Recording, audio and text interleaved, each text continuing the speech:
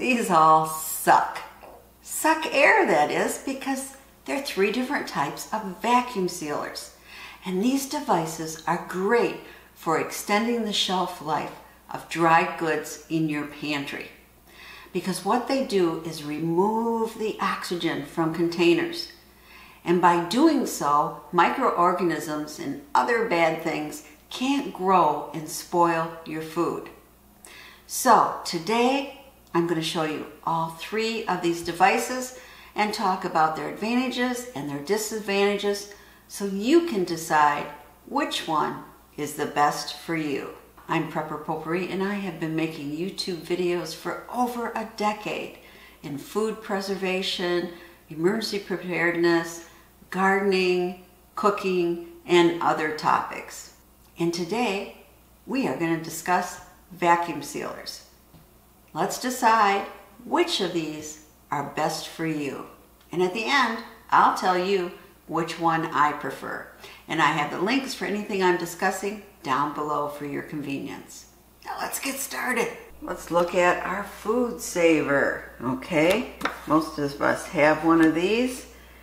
This is probably my 2nd or 3rd one. They last so long and then boom, need another one.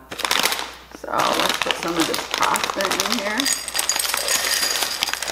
And let's get it all over the kitchen counter too. Okay.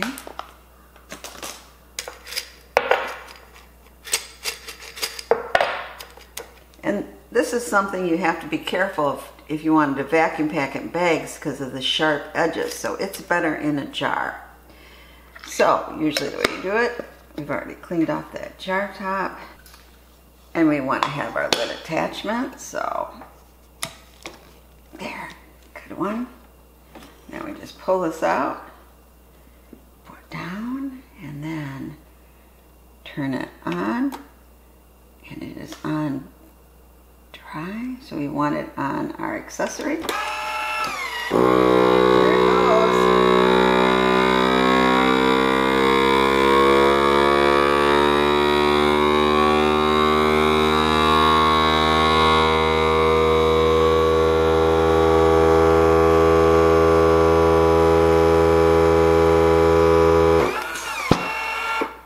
Hear that?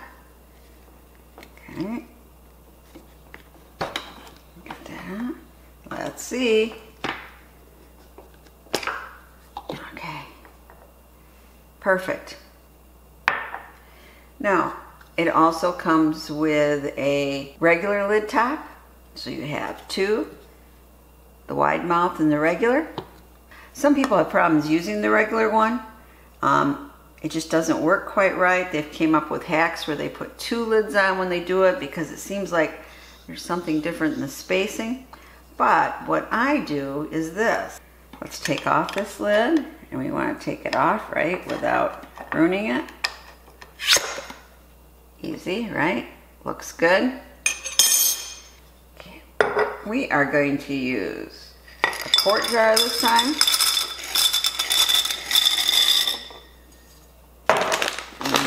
More of this in. Yeah.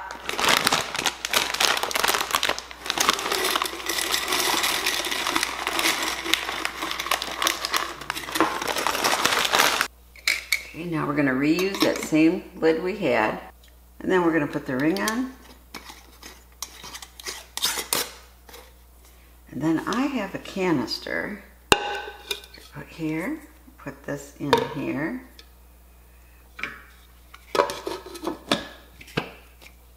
Okay. And then we attach here. Turn it on. And do accessory. I really wish Foodsaver still made these canisters. I'm so glad I bought them when I did, which is probably, gosh, over 10 years ago. And they come in various sizes, but I love this one. There's a smaller one that actually I can use pint jars in, and this fits my quart jars, so it is so easy. I never have a problem with the seal when I'm using this. But Foodsaver doesn't make them anymore, so I went on Amazon and I think I found a set of canisters that would work And the link's below if you're interested. Okay, popped in it. You hear that? Now,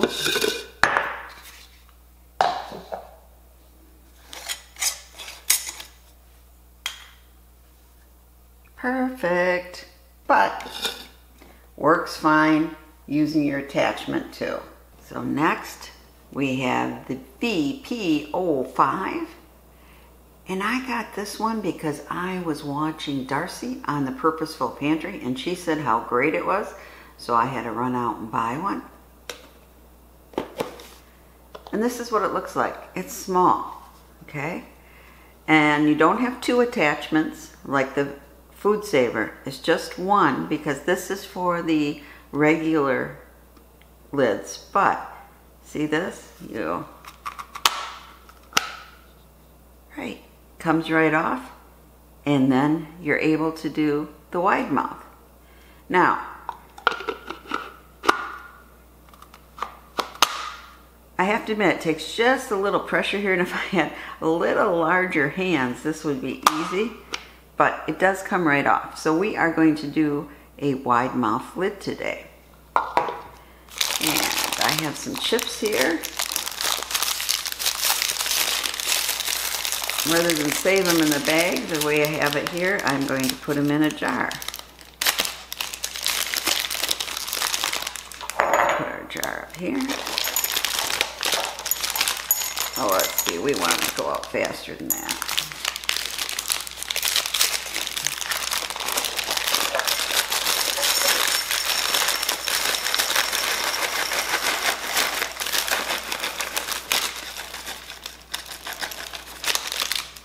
Okay. So, the one thing always with any sealing you're doing, make sure you wipe it. You don't want any little dusty things on there, any little crumbs. You're going to put your top on. Then we have this part off because this is for the regular lid. So we're going to use this. And you want to make sure that when you put this on, okay, good seal. Now let's turn it on. Can you see the little... Now you want to listen to it. Hear how it's kind of gradually growing up in pitch?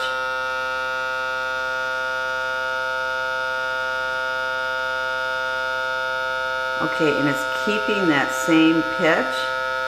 So it has been about 30, it's done. Okay, then we just like that. There you go. I mean, wasn't that easy? Now we're going to use the push pin.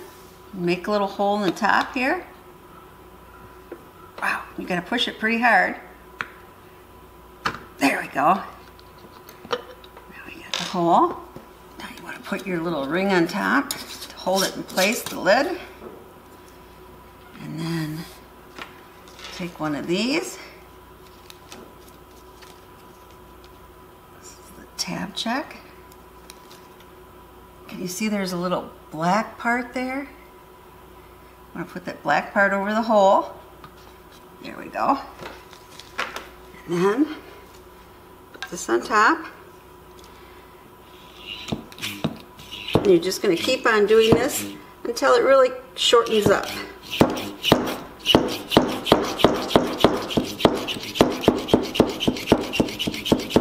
Yep, I definitely think it's there. Now, okay, let's take off this. See if we got a seal. Yep, can you see I'm just reaching it from the lid. So there we go. The neat thing is you can use regular jars. This was a spaghetti jar, and the top has to have a little rubber seal in it, and it has to screw on. So here we go, screws on. Now we're going to do the push pin on top.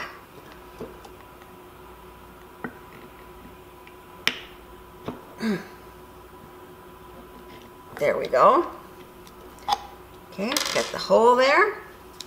And we'll just use a tab like before. Put it right on top.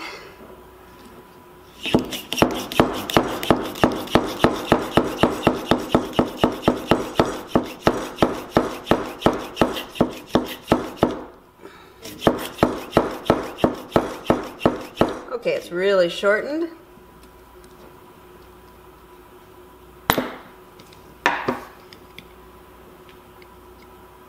And I don't know if you can see it, but the little bump in the middle is in. Let's see if you can hear when we release it. Yep, definitely a vacuum seal. And you can reuse these. You just have to place them back carefully where you got them.